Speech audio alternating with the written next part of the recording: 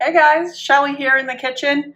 Today I'm making sugar cookies. They're called Mama's Sugar Cookies. It's a recipe I found in my mother-in-law's stash of recipes. It's an older recipe.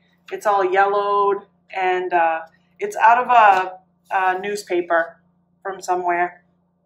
I have several of those like that. But it says she wrote good on it. A lot of her recipes, if she tried them and she liked them, she'd write good somewhere on it. And this one has a little bit more butter than the normal one that I make.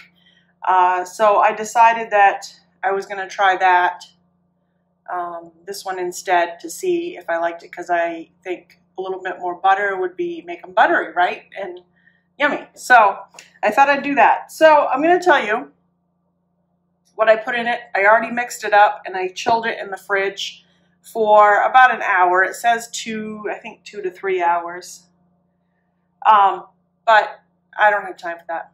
I want these cookies in so we can have them for dessert. Tonight I'm making hamburger soup with biscuits, garlic biscuits. Scott's out plowing because we had a little bit of a storm today, not as big as a lot of people around, but he is out there plowing the driveway and he should be done pretty soon. So I thought I'd take the moment while it was quiet. The generator is running if you hear it. Sorry about that if you do. We haven't had any sun today. The power was a little bit low. We've got a couple freezers that I'm trying to keep going. So I turned it on and that'll keep us good for a little while. But I wanted to make these up and get these done. So you put in a cup of butter, a half cup of sugar, half a cup of confectioner's sugar, and 1/8 teaspoon of salt. And you mix that all in till it's all creamed up together. 2½ cups of flour, a half a teaspoon of baking soda, half a teaspoon of cream of tartar, and half a teaspoon of nutmeg. And you sift those into your butter. So you sift those in together and then mix it all up together. You keep a little bit of sugar off to the side. This is probably too much, but this is for when you push down on your cookie dough balls to get them flat onto your pan. And so then, like I said, you chill it for an hour or two. It's been in for an hour. It's supposed to be so it's manageable, and it feels manageable to me, so I think we'll be okay. 350 degrees for, let's see, 10 to 12 minutes. And you do that until they're light golden. While still warm, remove onto wire racks. It's supposed to make 7 dozen tea-sized cookies. Well, I have this cookie, and I've been putting my fingers all over it, so it's got flour on it. This, well, it looks like an ice cream scoop, but it's for cookies. So I'm going to use this and put them on my pan, and then, and hopefully that's in there so you guys can see. And then I'm going to dip my cup with a flat bottom on it into my butter and get it buttered, and then into the sugar, and then I'm going to push down on that ball, and it's going to make a nice little cookie. So I'll show you how to do that. So I'm just getting, boom, let's see, and hopefully you guys can see. I'm going to put it onto my pan. I'm going to do a few of these at once. It's supposed to be about a couple inches apart. I don't know if it's going to make 7 dozen. I really hope it doesn't, because I don't want to be here making 7 dozen cookies. I like cookies, don't get me wrong, but I don't know about 7 dozen. If I was making it to give to somebody, yeah, I probably wouldn't have a problem with that. But see how much easier this makes this? You just do your little thumb thing to get it released, and it works really good. And they're all pretty well uniformed, not bad. Maybe I got them too close together, I'm not sure. Once I flatten them out, I guess I'll find out. And it's supposed to be on an ungreased pan. I'll put all the ingredients and recipe right down in the description so you guys can have it. I'm sure you've made sugar cookies before. I just thought it would be fun to show you guys me making them. And then I don't have a lot of decorations. I must have given them to my daughter, or I used to have some, or maybe we used them up.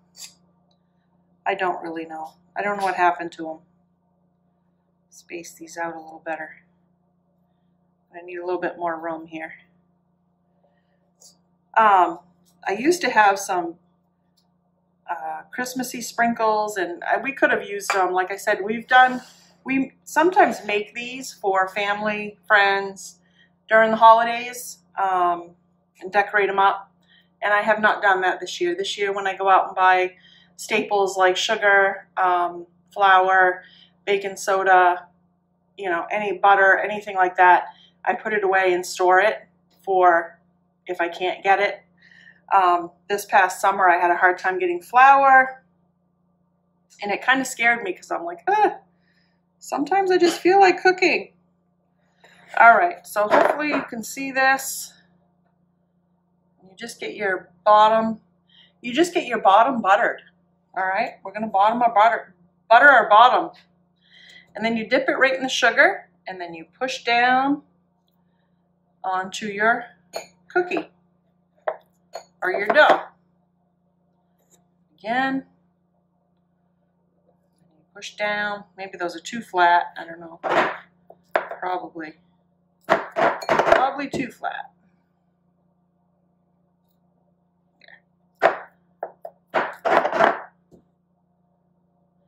These would be fun with kids, I think.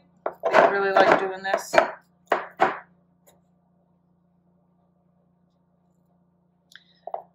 Like mushing it down.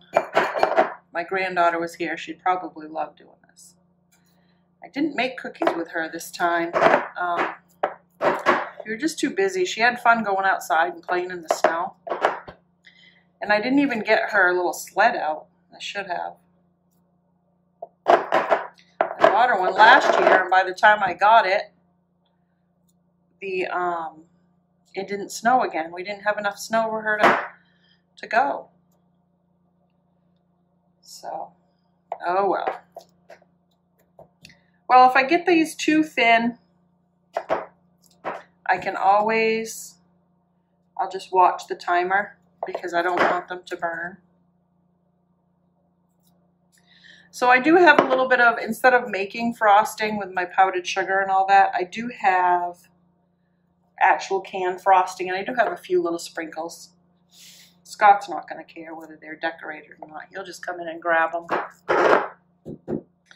And honestly, I don't care either. Okay, we're going to tip that over. All right, so there's 6, 7, 8, 9. So there's 9 cookies. I'm going to put them in the oven for, I'm going to put it for 10 minutes, but I'll watch where they're a little bit thinner than I think they're supposed to be. I think they're supposed to be a little bit thicker than that. I may take them out a little sooner than that, but I'll see how it goes. But we'll be back and I'll show you what they look like. Okay, guys, I got some cookies made. They came out pretty good. They're a little flat. But maybe that's how they're supposed to be. I don't know, but they are so like, oh, they just fall apart. Oh, and they're crunchy, buttery. Yep, that's what I like. These I did a little bit of frosting with what decorations I had, which were little different colored green balls. Oh, sweet treat. Really yummy.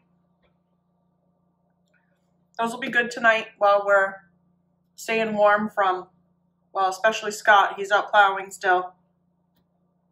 He should be back in pretty soon. We can have supper and then have some cookies for dessert. I may have some cookies before supper. Who knows? I'm pretty sure I will. I'm waiting for one more batch to come out. It did not make 7, what did I say it made? 7 dozen. Does not make 7 dozen cookies.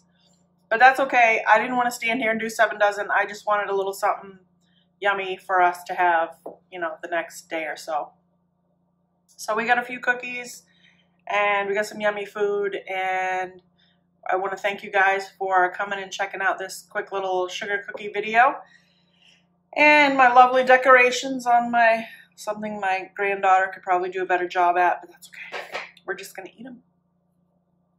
All right, guys. Have a good one. Thanks for stopping by. Like, subscribe, leave a comment down below. Have you made this recipe before? I can talk. I think my mouth's watering from the cookies, tasting so good. And I think that's it. Have a good night, have a good day, afternoon, evening, whatever time of day you're watching this. Take care, and we'll see you tomorrow.